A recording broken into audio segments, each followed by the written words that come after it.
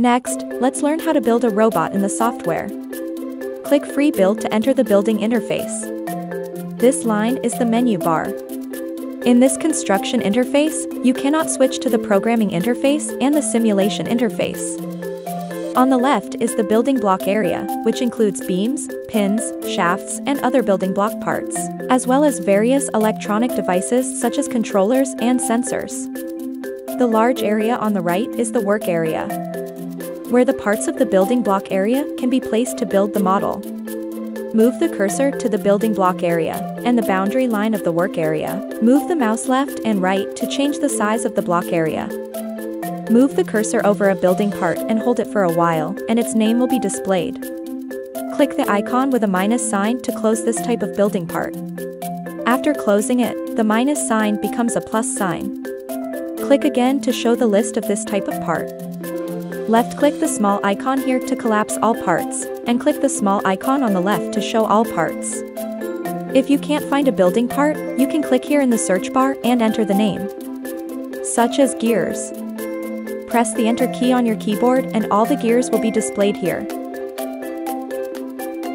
After deleting the entered name, press the Enter key on the keyboard to display all parts.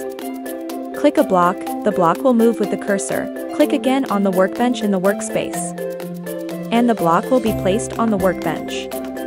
Hold down the right mouse button and move the cursor to rotate the view. Scroll the mouse wheel to zoom in or out of the view. Hold down the mouse wheel and move the mouse to pan the view.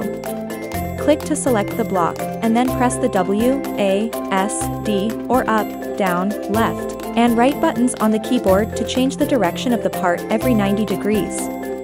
Right-click on the block and a window will pop up, where the name of the block will be displayed. The coordinate axis of this block will be displayed here.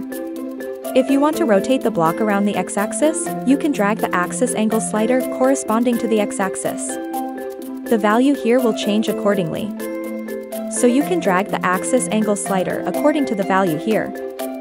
For example, the value here is 360 before rotation and 315 after rotation. 360 minus 315 equals 45, that is, the building block is rotated to 45 degrees around the x-axis. Left-click on the workspace outside of this window to close it. Move the cursor to the block and hold down the left mouse button, drag the mouse, then release the left mouse button, and the block will follow the cursor. Left-click to place the blocks. Left-click to select a block and press delete, or click the delete block icon here to remove the selected block. The beam is the main structural member. How to connect these two beams? This requires the use of pin parts. For example, with this one pin, we can build it like this. Move the pin to one of the holes of the beam, and it will be automatically absorbed and installed. Left-click, place the pin, install another pin, and connect this beam to this, thus completing the connection of the two beams. If you want to select these blocks at the same time, you can press and hold the left mouse button, move the mouse to make a box selection, release the left mouse button, then these blocks will be selected at the same time. If you want to select red and green blocks at the same time, use a box selection, and the blue block will be selected. After selecting a block, left-click on the workspace outside the selected block to cancel the selection.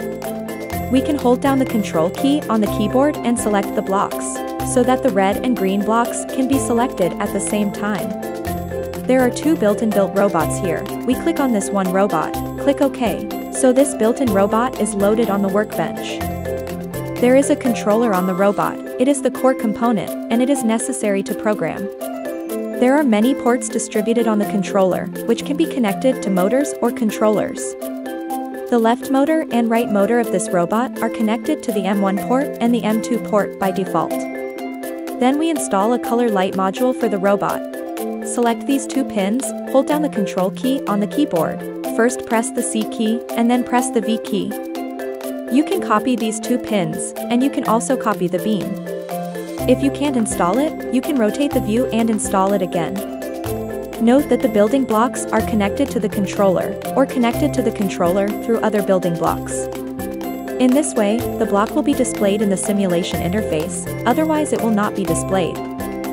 For example, like this. This one block is not connected to the controller, nor is it connected to the controller through other blocks. In the simulation interface, this building block will not be displayed. After installing color light or other electronic devices, you need to record or set their connection ports. Right-click the color light and check that the connected port is P1. Click here. You can choose to connect to other ports, such as P2. Left-click here to close the window. If you want to install the shaft into the hole of the beam, you will find that the white L-shaped beam will automatically absorb the shaft and interfere with the installation. We can use the freeze the block function. Freeze the selected blocks so that they do not participate in the construction and match. After selecting the block, click freeze the block will become translucent, and then install the axis. You can see that the block will not absorb the axis. If you want to make this block back to its original state, you can select it, then click to unfreeze the block, and the block will return to its original state. After designing the robot, you need to save this building file. We can click here, enter the name of the file, such as a robot, and then click Save.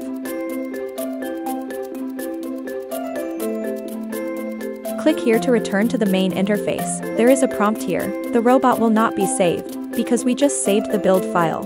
So click OK here. When entering the building interface, the building blocks on the workbench have been emptied. At this time, you can load the local building file and select the building file you just saved. Click Open, and the robot you just designed will be loaded. We return to the main interface. Enter the theme training on the main interface. There are various theme training spaces. Let's enter the basic training first. Here are various basic training spaces. We first enter the blank space, and then we can see the simulation interface. Scroll the mouse wheel to zoom in or out. Hold down the right mouse button and move the mouse to rotate the view. Hold down the mouse wheel and move the mouse to pan the view. Click here to switch to the construction interface, and you can load the previously saved construction file.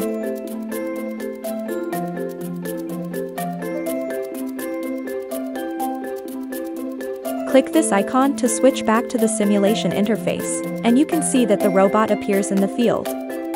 The value in the lower right corner is the frame rate, which indicates your computer's performance. The higher the frame rate, the smoother the simulation and the better the visual experience. The maximum value of the frame rate is 60. If it is lower than 25, it will be stuck in the simulation. This is the data panel, where you can see the real-time data of the connected electronic devices, such as the speed of the motor, the color data of the lights.